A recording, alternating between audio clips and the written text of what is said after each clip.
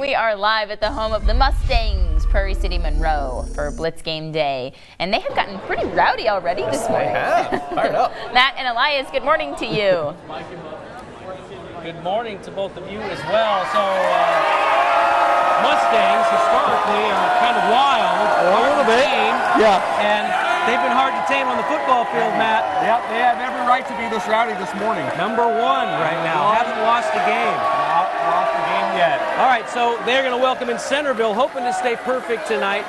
Dry your eyes. It's the last Blitz Game Day of the year. That went by fast. Went by really quickly. It's been so much fun. Yes, What it a has. great year. And we're going to continue the theme of fun on your Friday to get you ready for the final regular season football game of the year in the great state of Iowa. The last football games for some ever playing football in their senior years. We'll talk all about that. Tell you about PCM Pride here in Monroe. It is Prairie City-Monroe playing the last game tonight. The Mustangs are ready to go, and they're going to be going into the playoffs as well. So Sabrina, Taylor, inside it's raining, but we got a lot of friends behind us here.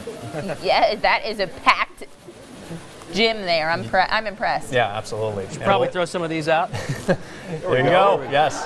We'll grab the tissues to shed a couple tears for I'm crying on the inside. Local 5 is Sure you are.